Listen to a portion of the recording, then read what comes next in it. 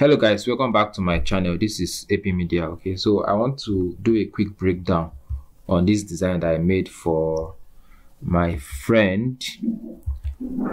Yeah, I want to do a quick breakdown on this design. So I'll walk us through the layers. You can see the layers here. So I'm going to turn off all the layers and we'll walk us through all the layers of this design. Okay, so if this is your first time watching my videos or coming across my videos, please, I want to crave your indulgence to please hit the subscribe button and turn on the notification bell so that anytime I drop a new video, you always get notified. All right, and you can like this video and share amongst your friends, among graphic designers and the rest of them. All right, so having that said, I'm going to turn off all the layers of this design and I'll walk us through the process of how I created this design, how the images look like, and what I was thinking while I created the design. Okay, so I'll be turning off the layers now. Yeah, and like I will always say, so the layers are not arranged in chronological order. That is, I didn't do some of the things I did step by step. Okay, I didn't do some of the things I did step by step, so you may have to bear with me. All right, so this is the plain white background. So this is how the background was, plain white. And then when you design on Photoshop, sometimes when you see this white background, it can be a little bit tricky because you are just seeing a plain white background and then you need to put something on it to look very fine and very beautiful. So it can be tricky. So one of the things I did was, now let me bring in one of the pictures. This is the picture, right? This is the original picture, although I had removed the background already, so this is not how the original picture is. Okay, a minute, let me look for the original picture. All right, welcome back. So this is how the original picture looked like. Okay, so look at this. This is how the original picture looked like from the studio and when I got the picture. Okay, so this was the background setting the photographer used, and then I liked the background a lot. It made so much sense to me. So when I saw the background, I was like, okay, so I'm going to create something around this background. My choice of colors, my choice of images, my choice of fonts and all of that is going to be based on this design. So the background of this design was actually the first thing that inspired me to the colors I was going to use. Else I would just say, okay, what are the dominant colors in this image? The jacket, the color of the jacket, the color of the face, and this. Although I could still do something white, but I feel these colors will contrast more with the background because of this the stand and the seat where she's sitting. If you use a plain white background, it may be lost in some part of the design, so I wanted to use something like this. So let me turn this off. So it was after that time I got this background. Yeah, I got this background. This was one background I downloaded from Pinterest. Okay, it's like a studio kind of background. Look at the name, dark orange template scene. Okay, let me turn this off, this layer one. So this is how the background looked like. It looked like, look at this, it looked like the original one they used from the studio, but this one is more saturated, right? It's more saturated and it pops more for me. So when I finally got this image, I was like, yeah, I'm going to work with this image. All right, so this was the background. This was the first background, but after I got that, I wanted to make it pop a little. This is okay, but I wanted to make it pop a little. But I think I introduced this. If you followed my previous video, I used this element for my previous video. Okay, so I wanted to pop this background. In fact, I didn't use this one initially. It was after some time before I considered using this light to pop it. But then I later brought it. So this is how the image looked like normal. So I just changed the blend mode to screen to give it that light flares around it. So that was that. So I didn't use this image. I didn't use this one. I turned off this one. It was this one I duplicated to get this. See, layer 1 and layer 2. So this is how layer 2 is. And then that is why I had to even introduce this light effect at the back. Okay, so this is layer 1. This was how it was. Then I increased the image. Let me take it down. Look at it. It's very, very big now. So I increased the image. I just increased it to fill up. Look at it. I even removed the hand from the, look at it. Alright, so this is how this image, this particular one, I removed this place, I removed the seat that she was sitting on. So I just blew it up to get something like this. Alright, and look at that light. This is without the light. So without the light, it's going to be very, very flat. The background will be very flat. But when I introduced this light, it brought that communication with the background and the image. Alright, so it brought that communication with the background and the image. So I had that. Then I brought in another image. This was another image. Look at how the image was. And then this image was not like this. The seat that she was sitting was not long like this. Alright, so I removed the background and I extended the seat, this place like this. Right, I extended this place so that I can feel the screen.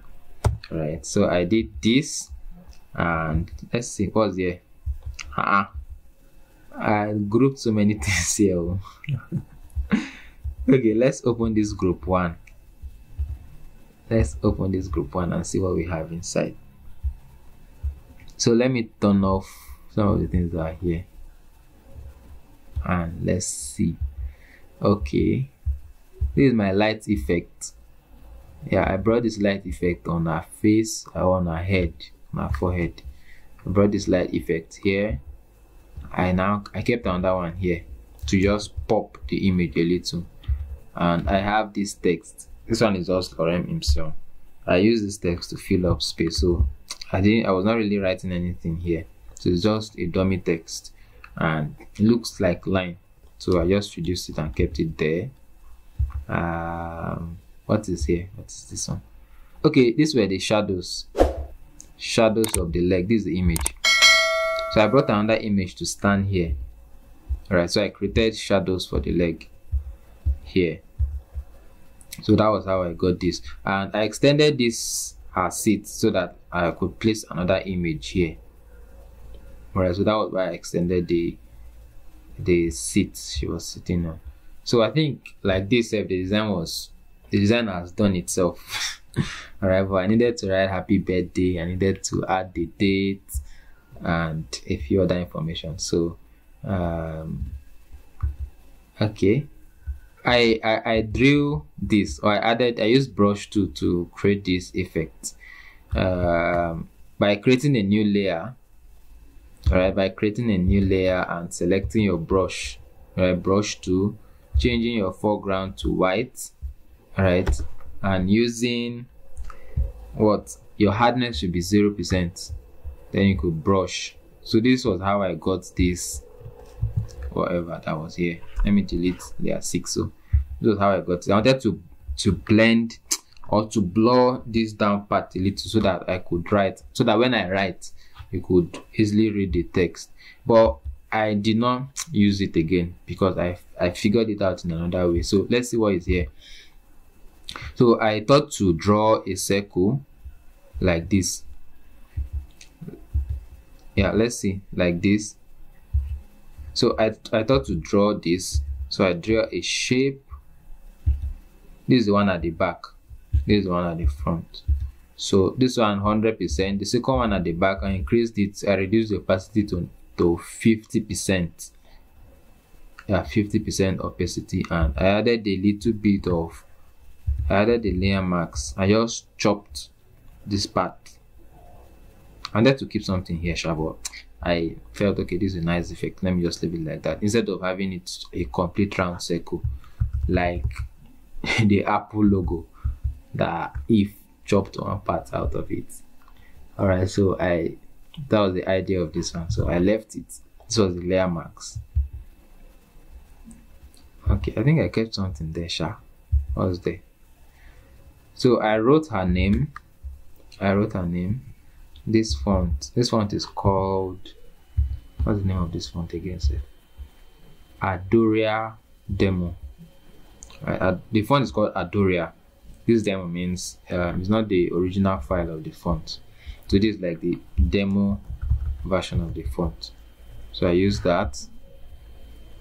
And okay, like I said, these are not done in the chronological order. The layers are not arranged chronologically. So we're supposed to have maybe happy birthday before the names, right? And then the next layer is becoming this. Okay, so let me explain what I did here. Now this is converted to a smart object. Let me open the smart object. You can see this clearly. I wrote 310725, then I drew a shape. So I converted it to smart object because I wanted to create, I don't want it to just lay flat the way this is flat and straight. Okay, so I wanted to create some form of perspective to this. So when I converted it to smart object, it became a single group. Let me lock these layers. It became a single group for me, so I could add perspective by clicking on the edge and then right click and select perspective. So with perspective you can drag it like this, right? But I didn't do something like this. I just added the perspective a little so that it to create that feel of it's lying down a bit. And I think I added something around here to just fill it up a little bit. All right, so let's go. So we have this happy birthday. I use this font. This font is called Beckett. So this is the font, Beckett, happy birthday. And I added a little bit of light effect on the font. Look at it like this. I use this color from the background, right? I use this color from the background and I added this light effect on it. I added another I added this one on it and I use lighter color. Let me take it, lighter color and 20% opacity. So I use this. I was almost done with the design, but I wanted to create some form of grungy effect on the design. So I got this image. This one was also downloaded from FreePic. Yeah, this one was downloaded from FreePic. So I changed the blend mode to lighter color. Look at this lighter color. I like this effect. These effects I used to make my design pop sometimes, but then this one is too much on the face, so I reduced the opacity to 20%. I think 20% got it for me, so I left it like that. All right, I think I'm missing something.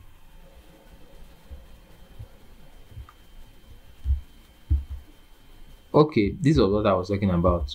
On this 31st, I added another rectangle here. This one was just to make it balance, right? I created this on this one so that it could be a little bit balanced, so that that place will not be fully empty, and to create some form of interactiveness or interaction at that place. So that was that. I added color lookup. Now look at it without the color lookup. I added color lookup and I used multiply, and this is how the color lookup look like. 100%. Let me take it to 100%. It was like this. Alright, so I changed the blend mode to multiply, became very dark, and I reduced the opacity to 10%. Okay, and I added this one, confetti. This is like those celebration golden celebration stuff you see around. So I added this like this. Look at it. So here and dots. How's this one? I was done with the design already, but I needed to create some interaction on the design. So this one is just like a little bit of light. I think it came with this confetti element.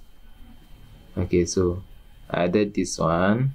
layer 5. What's here in layer 5? Yeah, I duplicated one of the confetti elements, so that was what is here, and I placed it at this part. Okay, this one is light, like fire effect. Let me turn off the layer mask so you see. Disable layer mask. Look at the fire. Like I wanted to create that light effect around it, but it was too much, so I brushed off this part. I brushed off some other parts. So that was what this one is. So I added that layer mask to it. Then what is M here? Okay, yes. Here I wrote God bless you. Okay. This is a font actually. All right. This is a font M. So it's called Against Madness. So let me just demonstrate it quickly. So when you write, when you select the font has different shapes. So look at it. It has different shapes. So I used the M version of the font, which was this. So I use that one like this. Then the same God bless you ma is another version of the font. So Against Madness, that's the name of the font. Look at it. Dingbats. Then the regular of the font has this like handwritten effect. That was what I used for the God bless you ma. Then I usually do this when I'm done with my design.